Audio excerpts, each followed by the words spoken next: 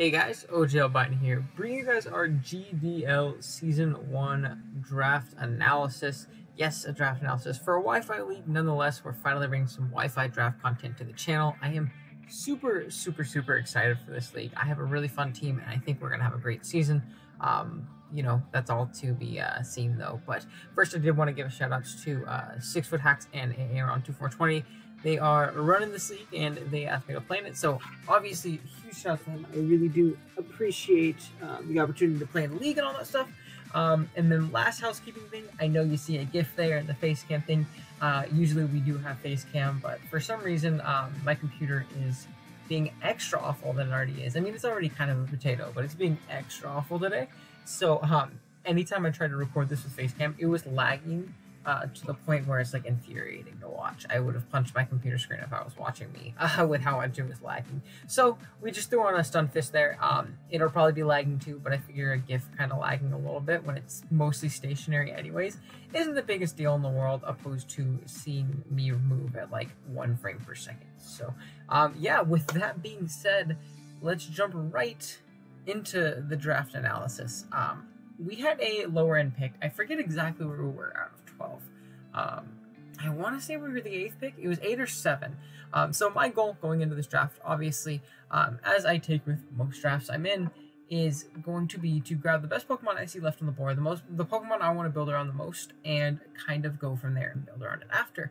And round 1, it got around to me. Unfortunately, I was super low, so I'm not going to get anything busted like, some Galardon, some Dragapult, some Aegislash, anything crazy like that. But I looked, and Gengar was still there. So I snagged it up. I've been wanting to try Gengar and Gen 8 draft for a minute now. I mean, I guess as soon as it come out, because if you didn't know, Gengar obviously still has all the great tools that it had in previous generations, being its nice 110 speed tier, which is great, the Generation 8 meta, where things are either really fast or really slow. It gives me that 110 speed mon, obviously, which is great. 130 special attack, which is great. It's going to absolutely nuke things with its dual stab of Ghost and Poison. But that's going to be the middle lore. Gengar is going to absolutely wall break. It's going to hit opponents hard with either a Scarf Spec set, a Life Orb, stuff like that, obviously. Gengar is going to hit like an absolute truck. So I'm really excited to use that. It has great coverage and access to Dazzling Gleam, Energy Ball. Focus Splash is a very big one. Giga Drain can be nice, stuff like that. Has access to great utility in Perish Song and Will-O-Wisp and Taunt and Trick. So a bunch of options there. It's a poison type, grounded poison, so we'll be able to absorb toxic spikes, and we'll be able to throw out toxins of our own, because toxic is a much lower distributed move here in Generation 8. So it's obviously nice having them all, but that option to be able to throw out for toxic and whittle something down over time if we can't initially break through very hard. But the main reason I really wanted to try Gengar isn't necessarily what's going to set it over the top, and I really don't think it like breaks Gengar or anything. It's a very niche thing. I think it's much better in the league than it is on the ladder. But finally, saying what that actually is, that's going to be Nasty Plot. I think Gengar with Nasty Plot is really cool. Most of the time, you're not really going to find the opportunity. I'm going to be honest. You're not going to really find the opportunity to set up that Nasty Plot, because despite its decent defensive typing, Gengar is pretty darn frail. It is not the bulkiest thing in the world, that's to say the least. But in specific matchups, if you can position yourself well, if I can get some screens up, if I can force a switch, if I, throw on a resist barrier to, guarantee take that hit that we need to, we've eliminated Scarfers, we've got enough webs, hint, something like that. Nasty Plot Gengar is a threat, dude. At +2, not much in the game is going to really be able to switch around this thing. You can try and pivot around it, maybe revenge it with the faster Mon or Scarfer, but other than that, you're in for a world of hurt if Gengar gets up a +2 Nasty Plot off, and is able to throw off moves freely without, being twisted to an item with specs or something like that. So really excited to use Gengar. Something I wanted to emphasize, obviously, with Gengar is finding opportunities in the niche to get it in for free. So I wanted some nice Volturn offense. I wanted nice pivots into potential checks for Gengar and things like that.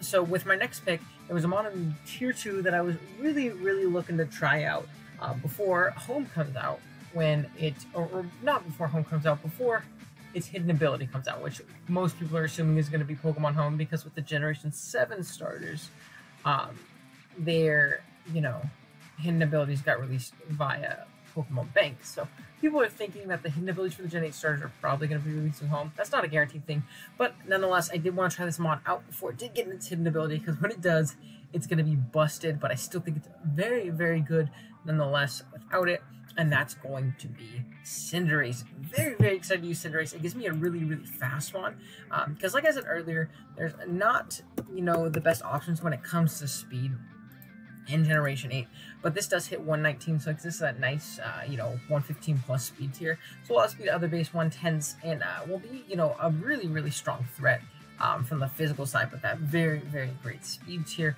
Like I said before, hidden ability is not released, and we're not playing on Showdown, obviously, so we are going to be stuck with Blaze Cinderace. Nonetheless, I still think it's a very, very good Pokemon in Tier 2. We have access to Bulk Up for setup. Pyro Ball is an incredibly spammable move. Nice, what is it, 120 base power, I think Pyro Ball is? Yeah, 120 base power, 90 accuracy, but we'll be able to work around it.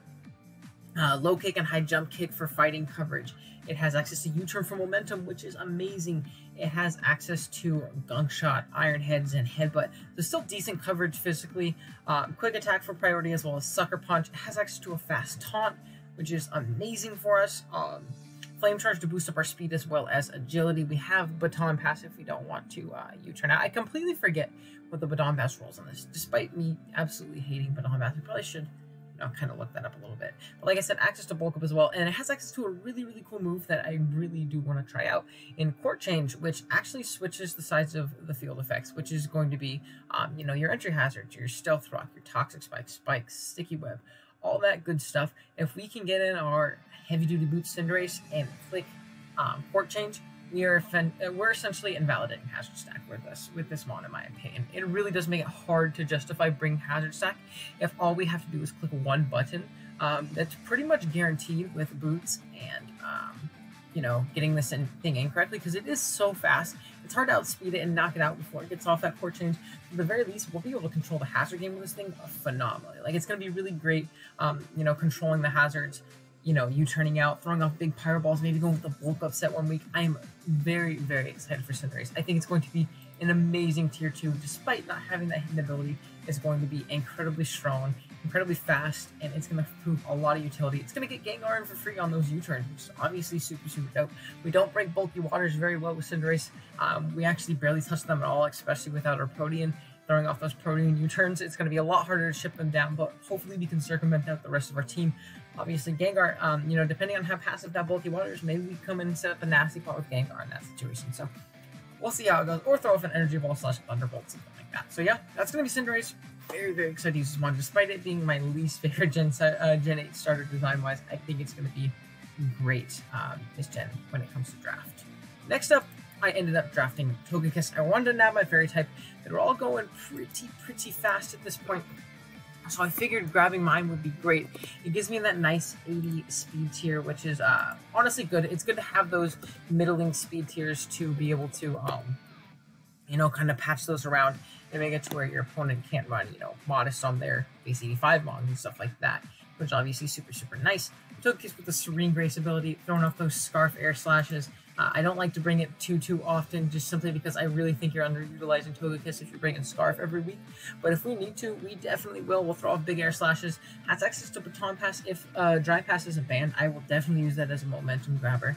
It's obviously super nice. We have access to Aura Sphere, Flamethrower, and Fire Blast for those Steel types that might want to come in and do us some trouble there. Dazzling Gleam, obviously, for our Fairy Stab. Access to Nasty Plot. It does not have Roost this generation yet, which sucks. That definitely does really suck. But it does have access to Morning Sun, which is a much worse Roost, but it does heal our HP by 50% most of the time nonetheless. And we also have access to Wish, so this gives us a Wish Passer for our Fat that we might want to draft later on. Access to Encore, like I said, Nasty Plot. It's a screen setter in Reflect, and I believe Light Screen, just Light Screen as well. We can also throw off Thunder Waves and just be really, really annoying. Trick a Scarf to something. Togekiss is just a very, very solid mon. It's a great glue to a team, and I think it was really important to grab a good Fairy because there aren't too many this gen, and I figured this would be a really solid pick for us to nab early. Gets that Flying type as well, that Ground Immunity, and yeah, that's going to be Togekiss. However, if you look at my team right now, we are incredibly Edgequake weak. Gengar is going to drop to 95% Earthquakes that are coming out. Cinderace as well, not going to appreciate him, and Togekiss is not going to appreciate like a ground type getting up an SD and throwing off a big Stone Edge. So we're definitely going to have to circumvent that, and I really wanted to do so in my next pick to kind of help out with that. So we ended up grabbing Rotom-Mow. Now, I really think Rotom-Mow fits this team phenomenally.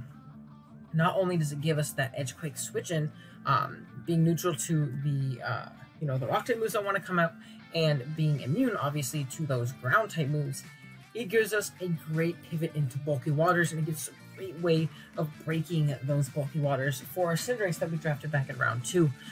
Being able to pivot in on those, throw off big free Volt Switches, and it's a Volt Switcher that does not necessarily want to invite in grounds all the time, simply because they fear that either that big Leaf Storm coming out, or they fear that Will-O-Wisp not really wanting to get burned. So Rotom is it's an amazing pivot. I love using Rotom-Mow. I forget which league I had it in the past, most recently. I think it was Academy Season 2. But I really like Rotom this generation. Despite losing Defog, I got a new toy in Nasty Plot, and I think that's great for this thing. Being able to get up a Nasty Plot and throw a +2 Leaf Storm off that base 105 special attack is not going to tickle, and it makes it to where we're not, down to that -2 special attack after a big Leaf Storm, and that just dual stab is really solid and hitting a lot of things neutrally and super effectively, which is obviously super clean. Another dual screen setter. Access to Will-O-Wisp and Thunderwave. No more Toxic this gen, which has been annoying, but Foul Play to stop physical setup as well. Just an overall amazing mod. I really do like Rotom. I think it was a great pick for us in Tier 3. I think it synergizes with our first 3 amazingly. It gives us a great Volt Turn combo in Cinderace plus Rotom-Mow. Really being able to put teams in that vortex, and it just gives us great defensive synergy with Togekiss and stuff like Togekiss and Cinderace and Gengar and stuff like that. So I really think Rotom was a great pickup for us. Unfortunately, our last 2 mons, which previously had Defog, do not have Defog anymore, so we're going to have to find some hazard control in another way, but I think we can do so down the road. Speaking of which, we dipped into Tier 4 with our next pick, and we secured ourselves a big ol' Avalugg. I think Avalugg has amazing defensive utility this generation, being one of the best Galar Darm checks in the game, which, yes, I am 100% drafting a Galar Darm check, so I don't just outright lose to it on preview.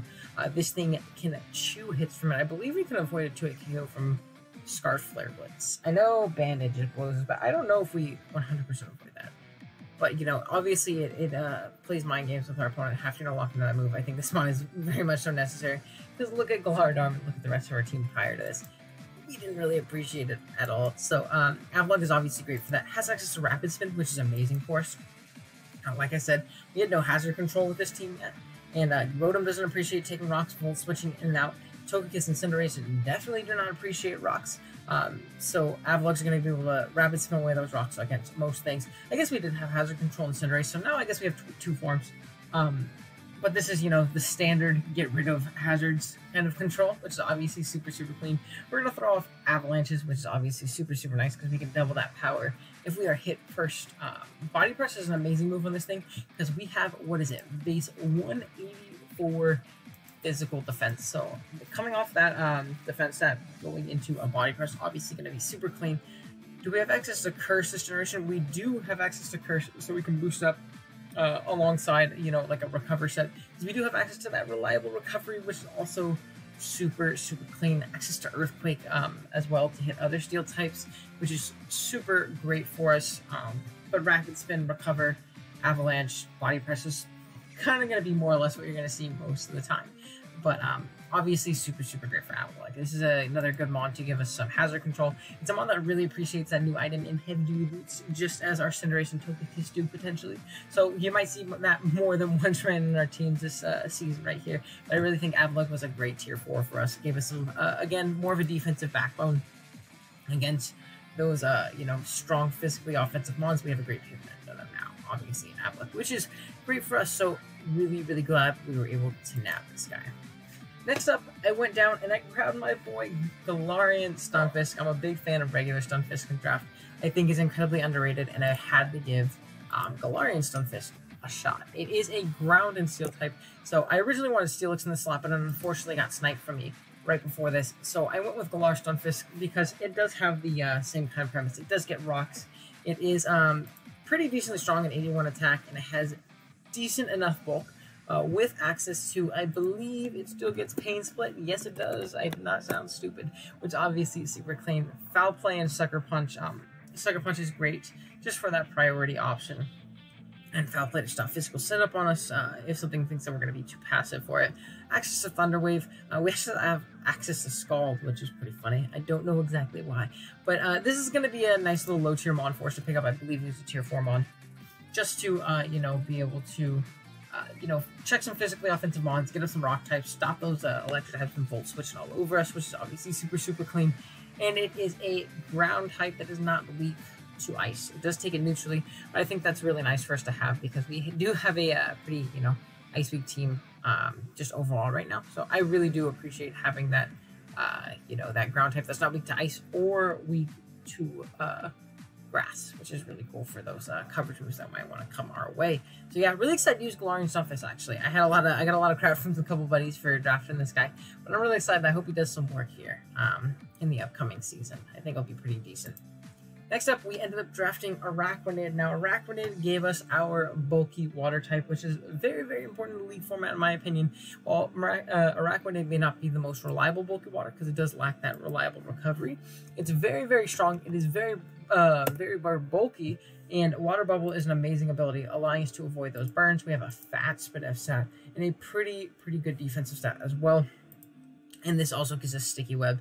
I really want Sticky Web with this team. I want Gengar to shine. And if we can stop those Scarfers from outspeeding us by getting up webs, that's obviously, like, phenomenal for us. So I will definitely take that 100% of the time. Liquidations from this thing are not going to tickle with that Water Bubble boost. And, you know, potentially with the Choice Band slapped on top of it. This thing's going to hit really hard. It's going to pivot into things. Potentially, I can see Rest Talk coming for us. I really do appreciate Rest Talk Araquanid. I think it's a very, very solid set. Access to Lunge and Leech Life for its Bug Stab.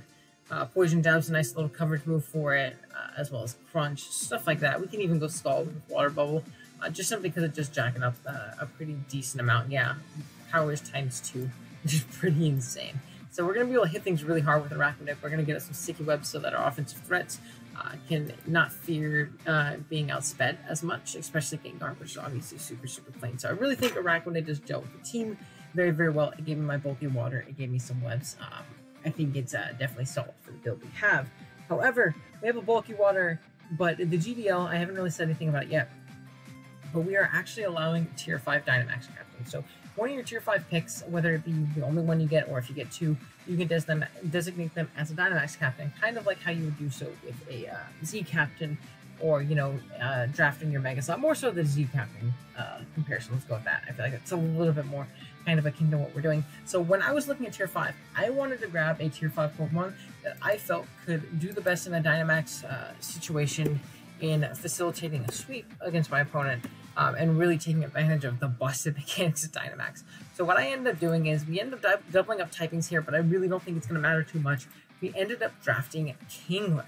Now, if you don't know, Kingler is incredibly strong. It has base 130 attack on top of access to Sheer Force. And it does have a couple moves that just do take advantage of it, being potentially stuff like Rock Slide. Just Rock Slide, it's not bad. Liquidation. Liquidation obviously is boosted by Sheer Force as well, because we do have that 20% chance to lower the target defense by 1. So Sheer Force, Life Orb, Kingler off that 130 attack is not going to tickle in the slightest. It is going to hurt. We can even go mix with like Ice Beam for those grass types, just because again Sheer Force does boost you up by a good amount with the Life Orb plus the ability, which is great. And it has access to Agility, which I think is really, really nice for this thing, because it is pretty mediocre speed-wise at base 75.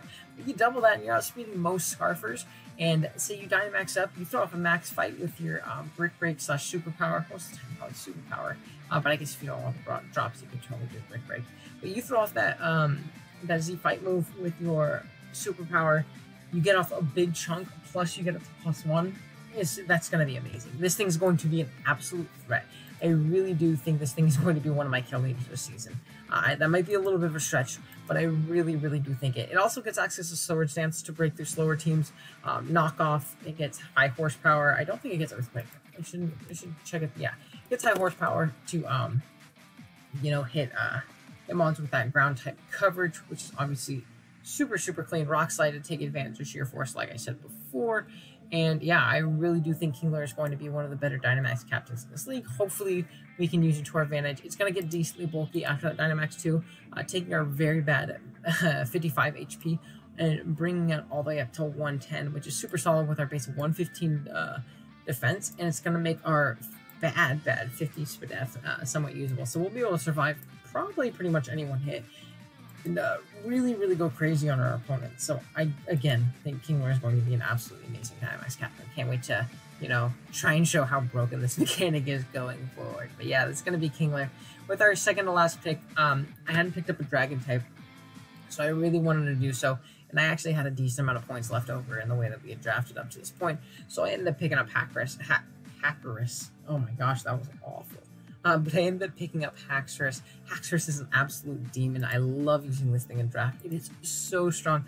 People look at it and they think DD, and that's about it.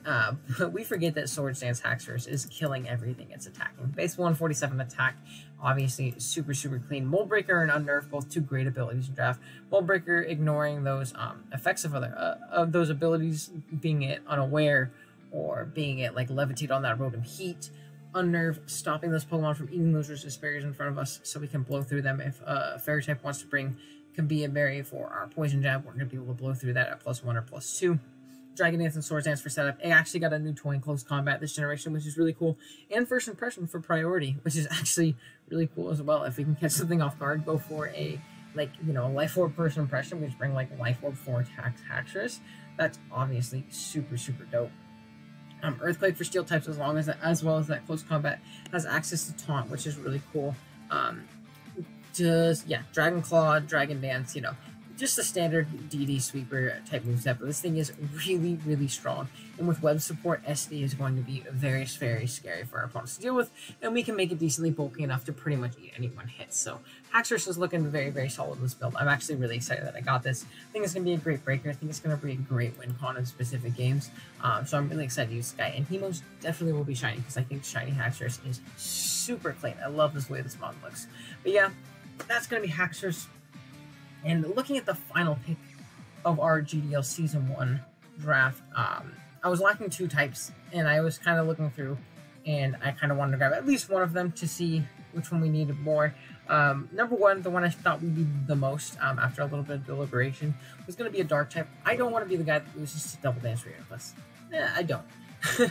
It's just not a fun time. I don't want to have to play that live and upload it. It's just not going to be a good time, so I want to make sure that that thing can't as easily run that Acid Armor, Stored Power, Calm Mindset. Same with any other bulky Psychic. I don't want to be bulky Psychic fodder, to where if they get in on the right thing, they start setting up, we just lose the game. So I wanted to get that Dark type, and I also wanted a Fighting type. I wanted something to help break through those steals a little bit better, because minus Cinderace, and I guess Sunfist, we rely on a lot of coverage to break through those bulky steals, and a lot of pivoting and a lot of slow chipping. So I wanted something to break through those with their stab, and I thought Fighting was going to be obviously really nice for that.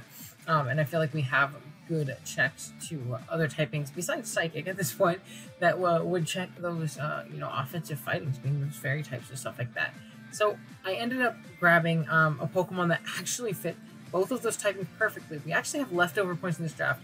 I could have grabbed a Tier 3 Pokemon. I believe Scrafty was Tier 4. I just said it out loud. I believe Scrafty, which is going to be our next pick, because I said it out loud, is Tier 4. So we had a little bit of points left over, but I really do think Scrafty fit the team best out of whatever was left on the board. It gave me that Dark type, so I'm not weak, as weak to those bulky Psychics. This is the most reliable Dark type. You know, it's still not going to appreciate those straight Focus Blasts and stuff like that. But we are very bulky on the Spadef side. 65 HP is meh, but we do have that 115 Spadef. So with an AV, we're going to be chewing hits. We have access to Intimidate and Moxie, which are great abilities. Shed Skin is very useful as well if we want to go for like a Rest Woke Up set. So 3 useful abilities, in fact, in the draft format, which is obviously super great. It did lose Knockoff this generation, which really does suck. Losing Knockoff is big for this guy, but we still do have access to Crunch for reliable, you know, reliable stab from the dark side, and we're going to be able to throw off big close combats, throw off big drain punches, really put on a lot of offensive pressure on our opponent's team. I believe we have access to... Why do I think... Okay, I'm not going to lie. I totally thought Scrafty got Dragon Tail for some reason. Maybe that was an old gen move. But nonetheless, we have access to Dragon Dance, we have access to Bulk Up, which is obviously super, super clean. This thing can boost up and win games, depending on the matchup. We are obviously that quad weak to fairy typings, but we have ways to pivot around that, hopefully. We have a Gengar to pressure though, so I think it actually pairs pretty well with Gengar in that respect. We have access to Elemental Punches and Fire, Ice, and Thunder, Poison Jab, and Iron Head. For those fairy types on the switch, and I think they can jump in on us. We have access to Taunt for those bulky psychics that I want to start setting up and being very, very obnoxious, which is really, really cool. Throat Chop is another option for our Dark Stab if we want to catch like a Sylveon that we think isn't going to run, that we think is going to run, you know, Pixelate Hyper Voice. We'll be able to pretty much essentially wall that with a nice Throat Chop. So that's obviously super, super great for us. Maybe I shouldn't have said that out loud. I don't know who gets Sylveon, but I hope they don't watch my video. But yeah, that's going to be Scrafty. I think it fits the team very, very well. It gives us that bulky Psychic check, which is obviously the best thing. And it does give us that fighting type, which our team lacked up to this point as well. But yeah, that is going to be our GDL Season 1 draft analysis. Again, huge shout outs to the commissioners for allowing me in the league. I really do appreciate it. I hope to make the best of the opportunity. I hope we do very, very well in this league. I'm definitely going to take it uber serious. I mean, I guess we do that with all our leagues. I'm a little too sweaty for my own good sometimes, but we're going to do our best to try and, you know, make a real playoff push towards that champion, stuff like that. I think we do have the team. I really like the way it looks on paper initially. I'm sure we'll see a bunch of holes as prep and matchups kind of roll through and all that stuff. But until then, I think we should be okay. I'm really, really excited to use this build. So hopefully it goes well for me. But yeah, that's going to be our draft analysis. If you guys did enjoy and you are new here, be sure to subscribe. We have lots and lots of content going up, being this every week now, as well as a bunch of Wi-Fi battles, Draft League study series, you know, a bunch of stuff. So if you did enjoy, please consider dropping a like and sticking around. But with that being, oops, accidental abrupt ending, but like I was trying to say, thank you guys again for watching. I really, really do appreciate it. But with that being said, I am going to actually sign off this time. Later.